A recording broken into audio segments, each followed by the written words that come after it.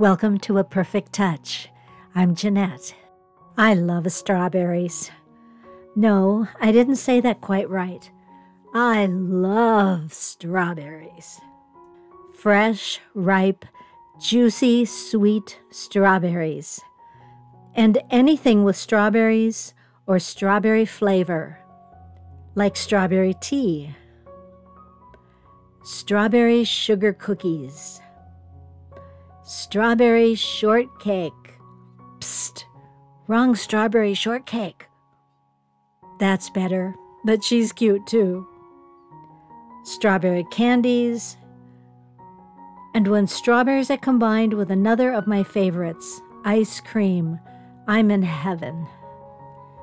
Last year, I joined other costumers in creating themed costumes for Halloween and the holidays, using the style or vintage Gunne Sax patterns.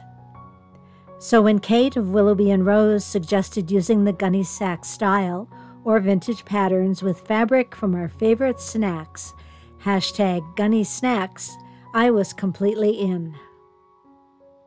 This is part 1, creating a Strawberry Fascinator, because the steps can be used for any favorite fruit or flower or whatever shape your imagination fancies. The making of my #gunnesnacks garment will be in the next blog post and video. I have a strawberry applique, which will be used as a shoe embellishment in my finished #gunnesnacks project, and use that applique as my inspiration for the fascinator. I use pieces of buckram that have been cut from the openings of previous hat patterns. One piece is single-ply buckram, and the other is double-ply. Millinery wire, I'm using 21 gauge, is sewn at the edge of each strawberry so that I can bend them to shape. The wire is overlapped about 1 inch on the center top edge where any ridges will be covered by the embellishments. To replicate the strawberry texture, I'm recycling the net bag from another fruit. I had some scraps of satin fabric from my Victorian Barbie project, and I thought the satin shine would be nice under the texture of the net. I cut both the net and the satin into the strawberry shape with an additional 1/2 inch all the way around for seam allowance. The satin and net are clipped in place over the wired edge. With a thread matching the net color, I whip stitch over the edge to secure the net and satin, sewing through the buckram. Now the strawberries are clipped into position and the wires bent into the shape desired. The lining is cut from the satin fabric with a 1/2 inch seam allowance added. Then the seam allowance is turned under and the satin clipped to the back of the strawberries. The lining is sewn to the seam allowance of the front fabric just inside the wired edge. Here, a curved needle is very handy. The strawberries are positioned, tacked together at the upper edge, and a comb is sewn onto the back. Although I've had strawberry plants with red or pink blossoms, I would love white blossoms for this project, but I don't have any white wired ribbon on hand. I do have a bit of a yellow and white ombre wired ribbon, so I decide to use the ribbon with the white to the outside and the yellow to form the darker center. I've taught ribbon classes in several places, including Costume College, and I have been thinking of making some tutorials for the flowers I teach most often: roses, vintage roses, pansies, dogwood blossoms, and leaves. If you would be interested in those tutorials, please let me know in the comments. For this project, I'm using the method for a cherry blossom, which is simply a pansy, but with more petals. I add a pre-made yellow satin rose to the center for a bit more color.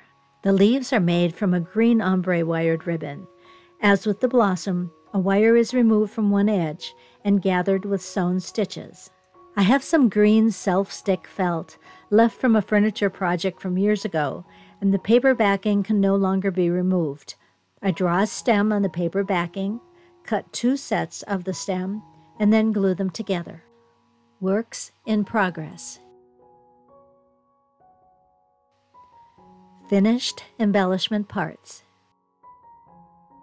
The leaves are attached to the stem with a few stitches with green thread. The leaves are stitched to the strawberry, causing the stem to be in an upright position. The other 2 larger leaves and the blossoms are sewn to the base.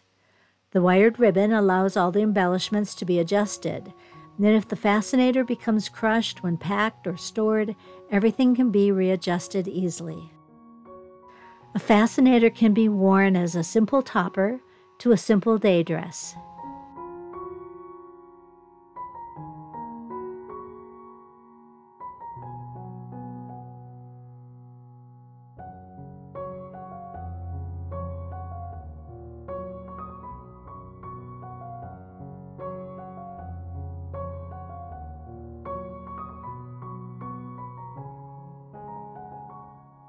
It can also be further embellished with a length of veiling.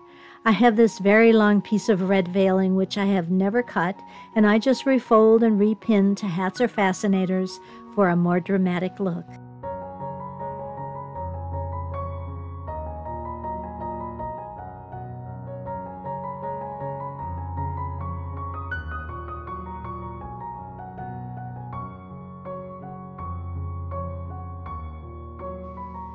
This vintage piece of French pink veiling with sparkles is a favorite of mine and has been used on quite a few hats and fascinators.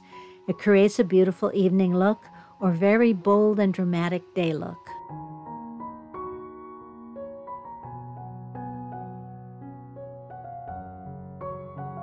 And there are those days when more is just more and 2 sets of veiling feels just right.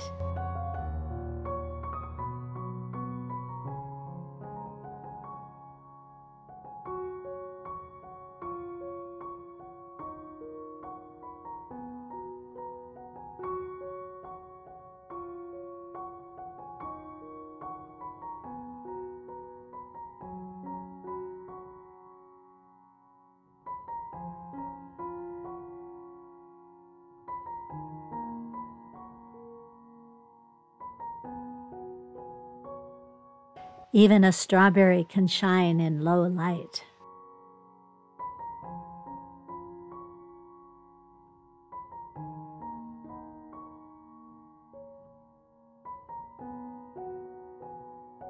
I hope you enjoyed this project.